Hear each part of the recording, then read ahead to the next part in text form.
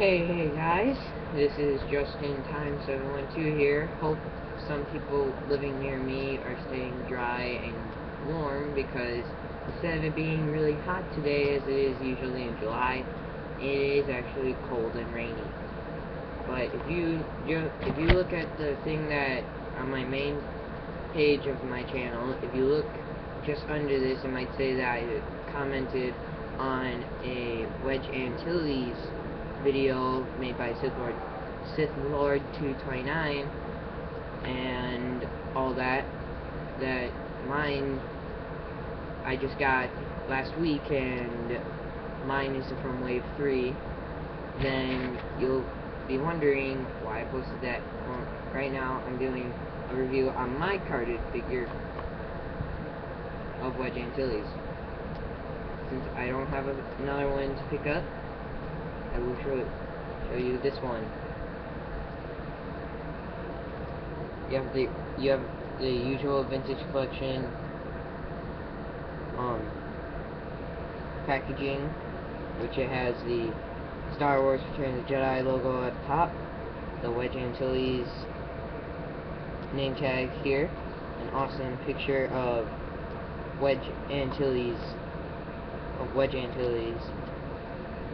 on the side, and then where the figure is housed. Some trivia with him.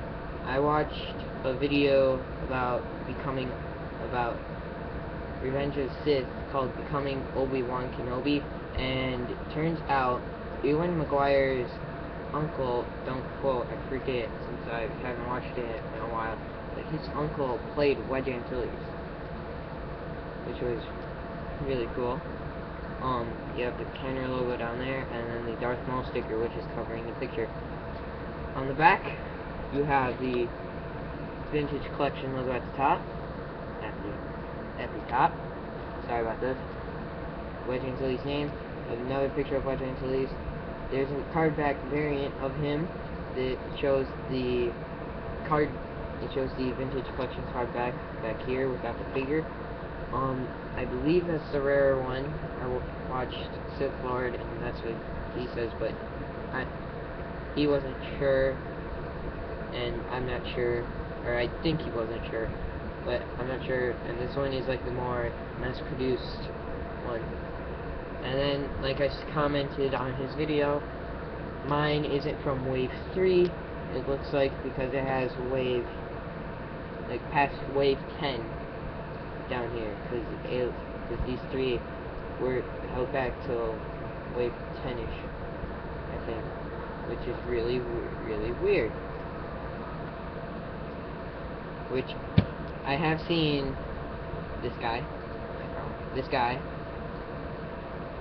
in stores, and I'm still looking for Ayla Secura and Nom Anor.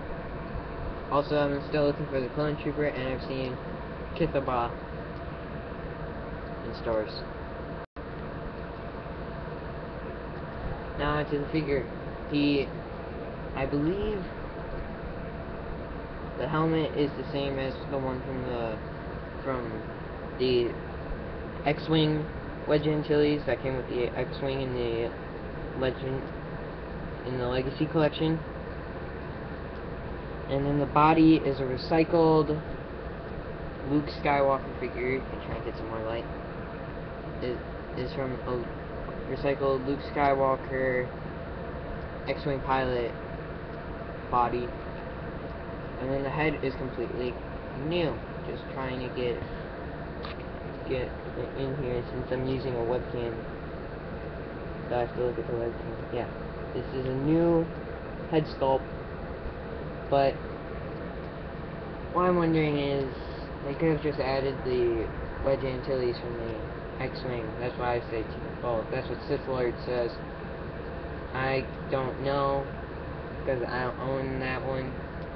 So yeah, I can't really say for sure if they should have just added that one. But they also, I don't know how much the webcam will pick it up, but he also has the hole on the belt. I don't know how well you can see there. I'm trying to get light on it. you can't really see it, but the hole on the belt for the Luke Skywalker X-Wing pilot is there. He comes with a non-painted Rebel blaster, which mine in the packaging is bent, if you can't tell. It's bending that way, like this.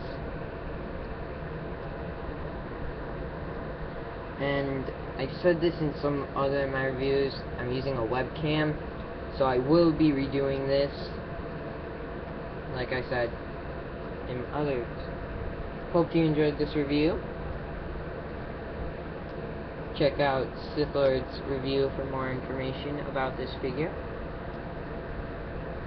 since I don't know that much about these figures in general.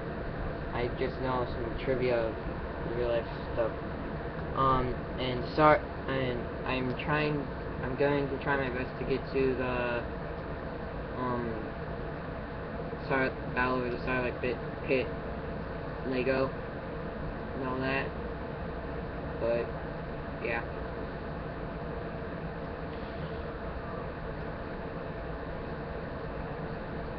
But hope you enjoyed this review. Comment and subscribe. So, and until my next review, keep collecting. May the Force be with you. Have a wonderful day, everyone.